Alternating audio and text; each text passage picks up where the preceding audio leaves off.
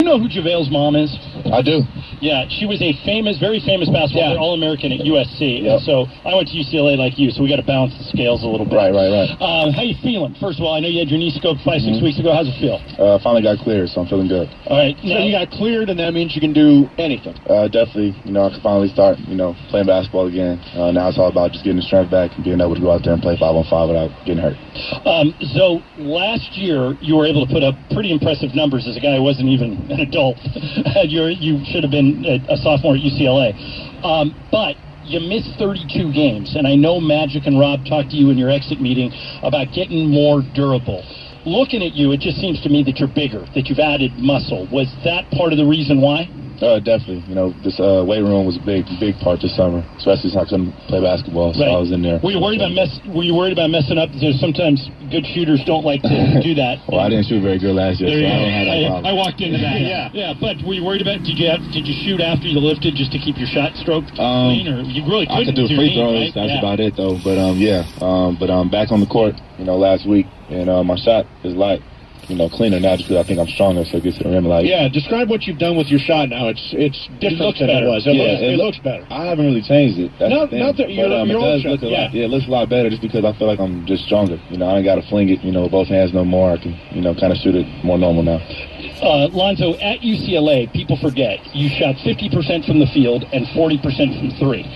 At least at the start of last season, those numbers came way down.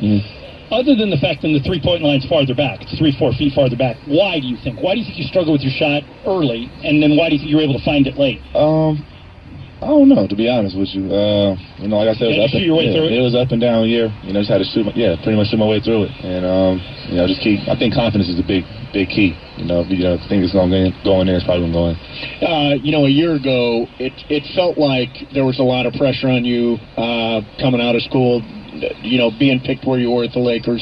What's it feel like now? It's second year.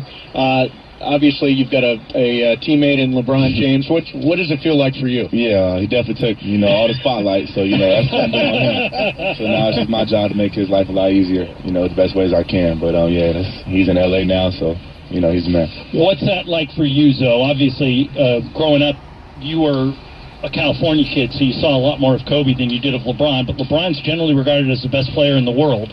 Your thoughts on playing with the best player in the world? How does that affect your... everybody asks me that, I always say he's my favorite player growing up. So now the fact that I work with him every day... Is that because, like you, he puts up numbers across the board? Yeah. When he's done, he's going to be top 5 in points, assists, everybody likes Kobe, obviously he was a Laker, but I feel like my game is more like LeBron's, just because he does try to affect...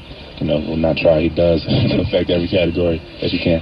What's your relationship with Rajon Rondo like? Obviously, he's another point guard. He's going to be on this roster. What are your conversations with him like? He's already expressed to me, anything I need, I can come to him. So, he's been very helping.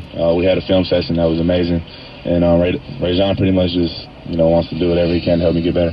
So I'm glad you brought up the film session because I'm curious. What is something that a guy like Rondo would notice that maybe you wouldn't, or even worse, Mason and I wouldn't? What's something that he would notice? He would. I wouldn't. What's something that he would film with him? He broke down. Literally, like anything you can break down, he broke it down. It's like he notices people's feet position. He noticed if your shoes untied. It was crazy, just listening to him. But just the pass angles, like how he sees a play happening before it, even happens, is crazy. As you've got a lot of different players coming from all over, a lot of different pieces now on this team. How do you view this sort of transition to getting everybody on the same page? I think that's what training camp's for, and then practice is going to be a big part of it. We have a lot of competitive guys on this team, so practices are going to be definitely intense, and that's how you build chemistry, going at each other every day. Who is more confident, Kuzma or Hart? Kuz. You could throw Lance in there too, though. Yeah, Lance.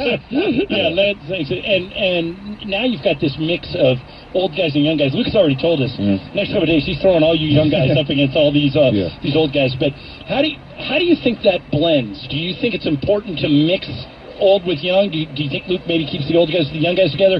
Do you not know, or how do you think this all fits together? Well, I've never been on a team like this, but just in my opinion, I think it's going to be great. Because you have the old guys that have been in the league, they know the ropes, they can help us, and then you have young, talented guys that are trying to find their way and just coming together.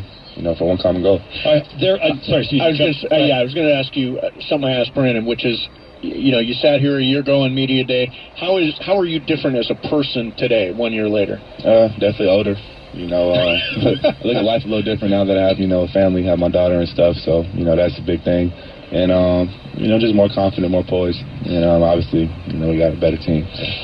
Lonzo, last thing for me, there is a video running around the internet of you getting on your brothers, particularly LaMelo, to wake up and play harder.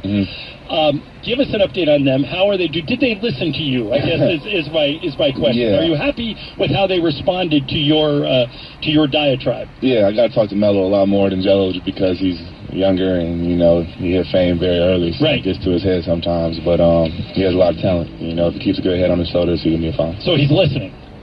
For the most part, yeah. You still got you got to reinforce the time with him, but he gets it. Did you ever make it to Lithuania? I did. You did? Yeah, I made it out there for like a week, and how was it? It was a long week. Makes you happy. Long week. Makes you happy to be an NBA player. Very happy to be out here. Long week. Hey, I'm very. The best news of all is that your knee is cleared and that you're feeling better. And I think LeBron coming to Lakers. I've said this before, and I'll let you have the last word on it. That what people don't realize is, I said it to Ingram last year when you young guys played. The best defender on the other team always took Brandon or you or Kuz. Kuz got hot in Houston and they tried to lock him up. Yeah. Now that guy's taking LeBron. so that opens it up for all you guys, right? I mean, LeBron's gonna open up everything, for everybody. Just the way he plays, when he gets to the rim, everything's gonna be space because you got to help. No one person can stay in front of him. So open up for everybody. Now it's just our job to hit the shot. All right. Cool. Glad your knee's feeling better. Thank you for doing Lonzo, this. Thanks a lot, man. Appreciate it. There's Lonzo Ball, and the best news is, the breaking news is, his knee's not bugging. Yeah. So he's green light go. Yeah, he says cleared.